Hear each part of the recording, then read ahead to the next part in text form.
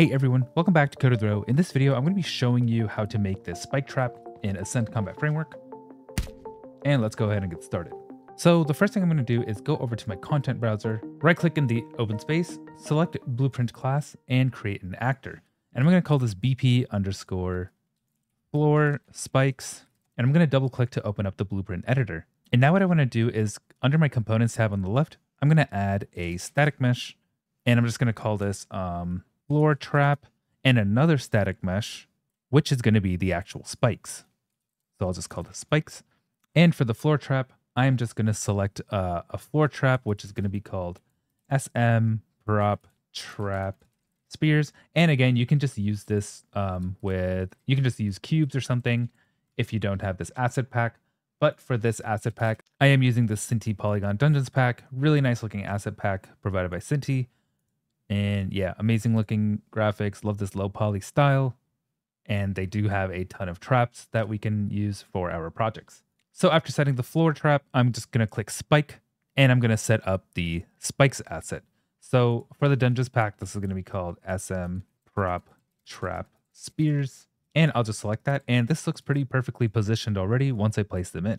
And these traps, of course, these spikes were made for this base anyways. So now what I'm going to do is on my event graph on begin play, I'm going to create a timeline. And this timeline will be called spikes floor. And I'll just delete the other two for the on begin actor overlap and the event tick. And I'll double click my spikes floor. And what I'm going to do is just create a new float track with the length of 4. So I'm just going to select 4 and add a float track. And I'm going to make sure that looping is set. The name I'll just leave as spike intervals and so on. You can name this whatever you want. And now I'm going to add a few pins. So the first one I'm going to add is at 0 and 0. And then the next one is going to be something like 0.1, maybe like 0.123 and 0.98. And then the second one will still be at that 0.98.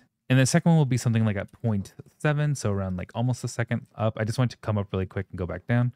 And then also do 0.98 for the value, just to keep it up here. And then I'll add another one where it sinks down. So I'll drag this new one, the fourth pin, around like 1.1 and 0, or actually maybe something like negative 0.5 or negative 0.1. And then I'm going to give it like a little bit of a rubber band. So I'm just going to place another one around 1.6 and 0. And then at the very end, I'm going to keep it at 4 and 0.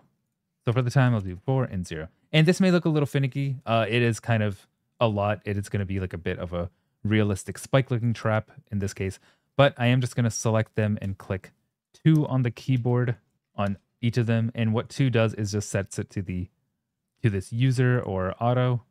In this case, you can click 1 over them and you can play around with this curvature depending on how you want it. If you want to spike up really high and then come down really quick, for example, and so on. So for this one, I'm just going to have it sink pretty quickly, just like that. And for this one, I'll just leave it flat. Okay, so this looks pretty good to me. And I'll hit compile and save. And now back in my event graph, what I want to do is do a lerp vector. So after the update, I actually want to set relative location. And this will be for the spikes itself. And it'll say target a scene component. And this is just going to control our spikes. And we want it to go up and down. And now for the new location, I'm going to do a lerp vector node. So this is going to tell it how far up and down it should go and at what intervals. So we're going to connect the spike interval to the alpha to tell it every 4 seconds. It's going to do that up and down with the spikes. And I'm going to leave my X and Y at 0 because I only want it to go up and down, which is the Z axis.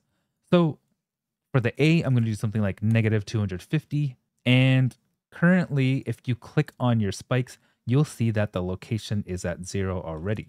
But if I were to type negative 250, this is exactly how it would look. And since the base will be on the ground, you won't be able to see the spikes because they'll be underground. So this looks pretty perfect to me. So I'll leave this at 0, 0, 0. Hit compile and save, go back to the event graph. And now all I want to do is that when basically on a component begin overlap with the spikes, we want to apply the damage. So I'll click on my spikes here, scroll all the way down and do on component begin overlap. And when we overlap this object, we're going to apply damage. And I'll highlight these and click Q on my keyboard to just even up this line. And for the other actor, I'm going to select damage actor. And the base damage, I'll do something like 100 in this case. And for the damage type class, I'm going to select ACF cut damage type. Just a personal preference, but whatever damage type you're using in this case, if you want to make your character bleed a bit, you can make a bleeding type, damage type, and so on. And one more thing before we get into testing it out is that when I click on spikes, I'm going to go down to the collisions tab and make sure character can't step on the spikes because we have spikes highlighted. And then for the collision presets, I'm going to select custom. And now I'm going to make sure collision enabled, query and physics is selected, and the object type can be world static. This part doesn't really matter too much, but for the visibility and camera, I am just going to do overlap, IK trace I can ignore. And now what we want to do is if your apply damage is hitting you twice, that's because you have pawn and team 1 taking traces. So basically one of them has to be set to ignore. In this case, I'm just going to select pawn. Actually, I'm going to select all of these to ignore until I get to team 1. So everything from world static to destructible will be on ignore. And then I want to overlap my team 1 to team 4. And this is basically just going to say that any of the enemies can also take trap damage. So in case you want to lead enemies to your trap, they can take damage as well. So I'll compile and save. So now I'm going to go back to my world, drag this VP spikes in, hit play. And now let's see it.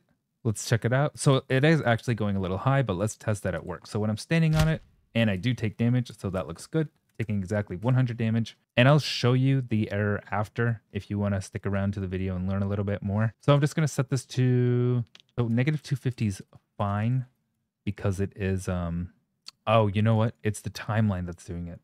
Okay, I see. So all I need to do is go to the event graph and set this to something like, I'll do negative 20. So when I go back to my map after setting the Z axis to negative 20, you're going to see that perfect. It is low enough so that it looks like the spike's not flying off the trap, and I'm taking the correct amount of damage.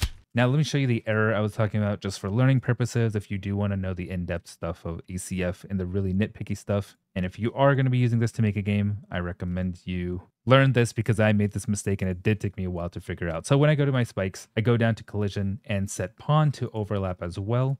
I set damage, base damage to 100. Right, so now when I click play and step on the trap, you're going to see that I take 200 damage.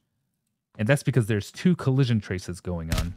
One is for the pawn, which is this character's parent class, because ACF is built on top of Unreal classes. And then the other one is for team 1, which is the proper ACF collision trace you generally want to use for your objects and stuff.